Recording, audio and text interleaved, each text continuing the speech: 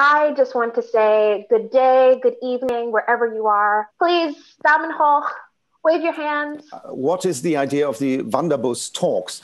The Goethe-Institut wants to bring students from Germany and the US together, and in the end, it'll hopefully leave us all with a bit more of trust and understanding.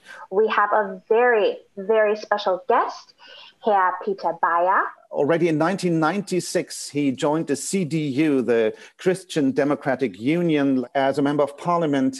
He belongs to the Committee on Foreign Affairs. Since 2018, he's also the coordinator for transatlantic cooperation. Thanks for the invitation. I'm really happy to be here and meet so many students from both sides of the Atlantic. Why did you join us today? Well, for me as a politician, if I don't connect to the people and especially to the young generation, which I've left behind with my almost 50 years now, I get detached from reality. What do you have to bring with you to be a good politician? Well, first of all, there's no prerequisite to become a politician other than being 18 years of age and being a German citizen. At the very core of what makes a good politician is that mission to yourself that you never forget, even those who voted for the competitors, not for you, who might even not personally like you. You are their representative in Berlin.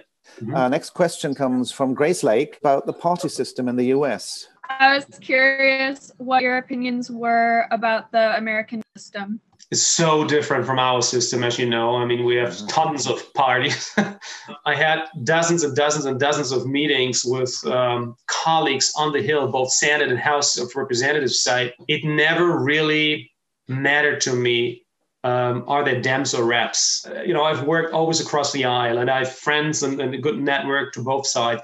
So if you could have another chance to change your job instead, would you do that? Or would you always choose to be a politician? I really, really feel privileged to be allowed to represent my folks here in my district in Berlin. It's extremely interesting, almost never boring, very little routine. I don't know if there's somewhere a job where you have the opportunity to meet so many people. Do I want that for the next 20 years? No. There are also nice things outside of the political universe.